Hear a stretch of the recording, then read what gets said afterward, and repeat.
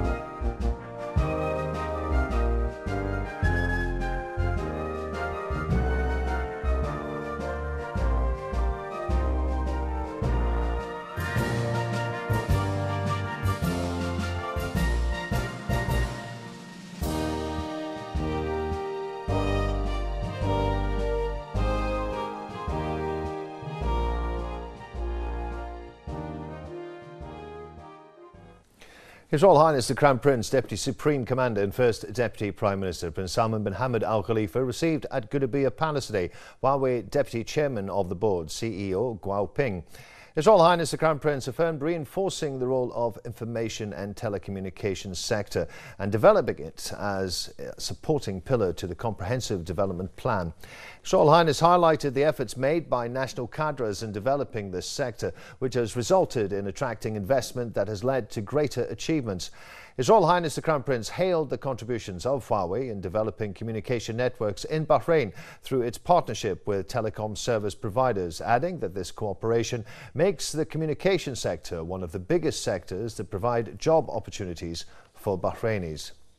His Royal Highness also reviewed the achievements made by Huawei at both regional and international levels and his plans to expand into global markets through modern and innovative technologies.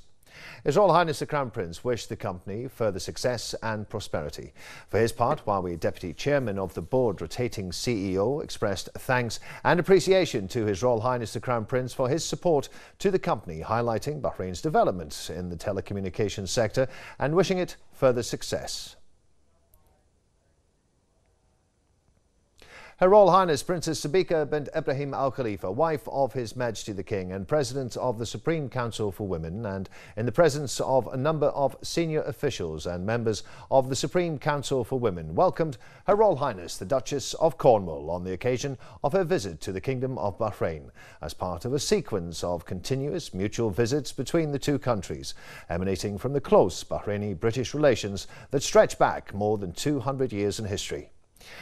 A reception was held in honour of the country's guest at the headquarters of the Council, during which Her Royal Highness the Duchess viewed the efforts of the Kingdom in terms of the progress of Bahraini women, who in turn managed through her national participation to engage in all areas of national work and have accomplished many achievements that have allowed women to participate with their equivalents at an international level.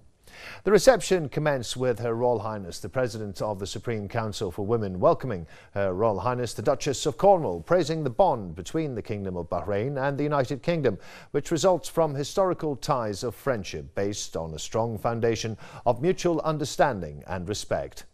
A wealth of recorded cooperation is marked by the exchange of structured experiences that have resulted in various programs and joint ventures.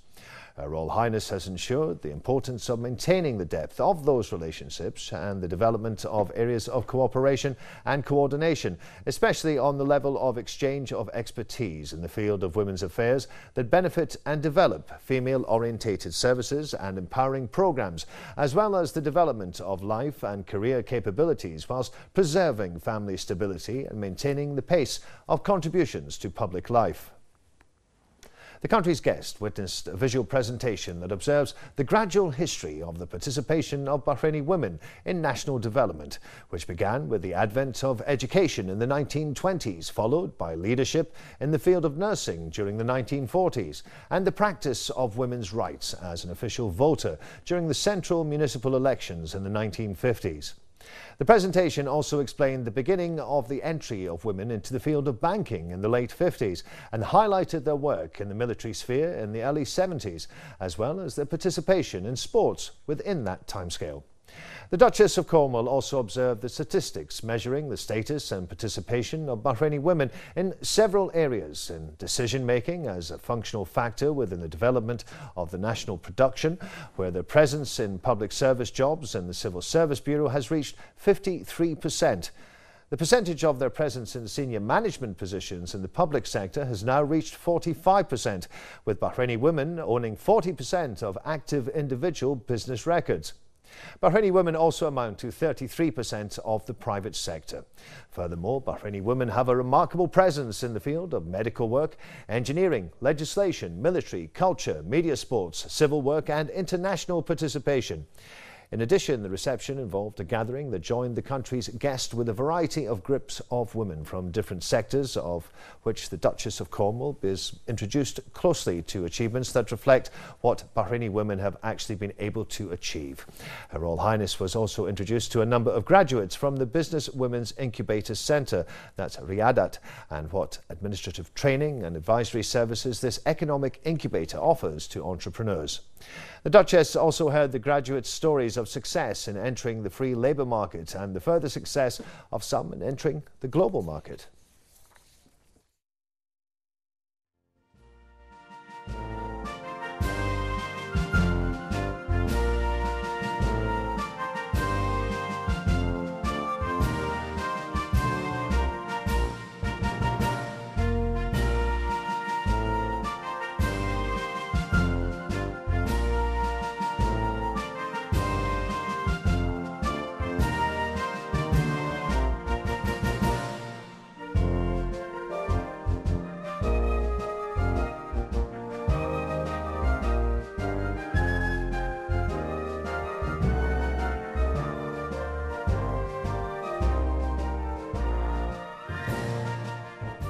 His Highness Sheikh Nasser bin Hamad Al Khalifa, representative of His Majesty the King for Charity Work and Youth Affairs, Chairman of the Supreme Council for Youth and Sports and President of the Supreme Committee for Financial Cooperation and Coordination, headed the delegation of the Kingdom of Bahrain to the first meeting of the GCC Financial and Economic Affairs Council in Riyadh, Saudi Arabia. The meeting was held under the patronage of His Royal Highness the Saudi Deputy Crown Prince, Second Deputy Prime Minister and Minister of Defence, Prince Mohammed bin Salman bin Abdulaziz Al Saud.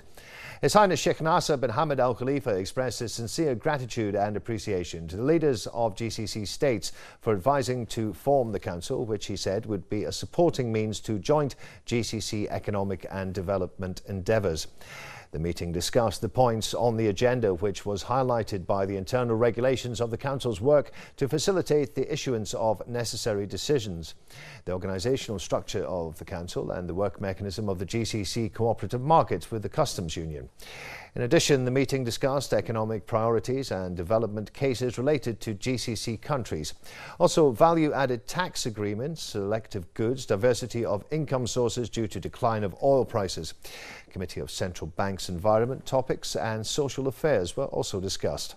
His Highness stressed that the first meeting of the Supreme Council for GCC Economic Development Affairs was fruitful, in which many important points in favour of improving the Gulf economy were discussed, according to the vision of Their Majesties and Highnesses of the GCC.